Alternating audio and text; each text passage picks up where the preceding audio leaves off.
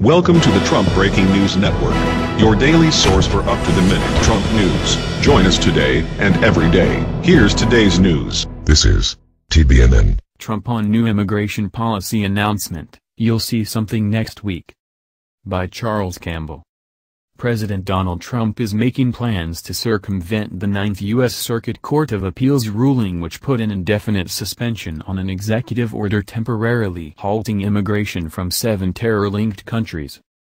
During a joint press conference with Japanese Prime Minister Shinzo Abe, the president said his administration will be doing something very rapidly in the name of providing security for the country. You'll see something next week, Trump said. Reports coming from the White House indicate the president is drafting a new executive order. However, Trump has made it clear he will continue to fight Thursday's appeals court ruling and is confident in an eventual victory. "We will continue to go through the court process, and I have no doubt that we will win the particular case," Trump said. The Ninth Circuit Court ruled unanimously Thursday in its decision to suspend the executive order.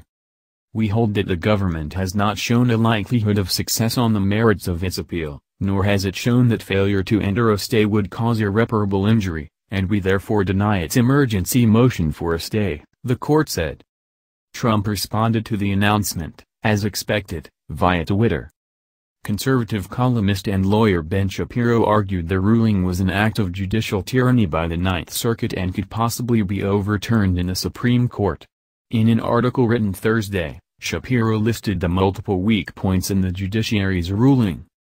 Perhaps the craziest element of the ruling, the statement that everyone from lawful permanent residents to aliens with a visa traveling abroad has due process rights. The court even says that illegal aliens have due process rights.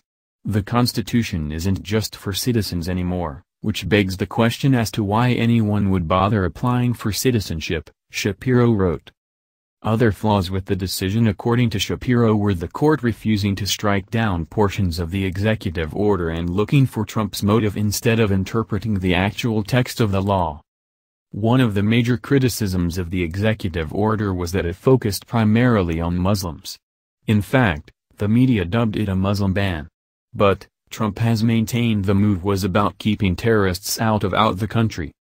"This is not about religion," he said after signing the order.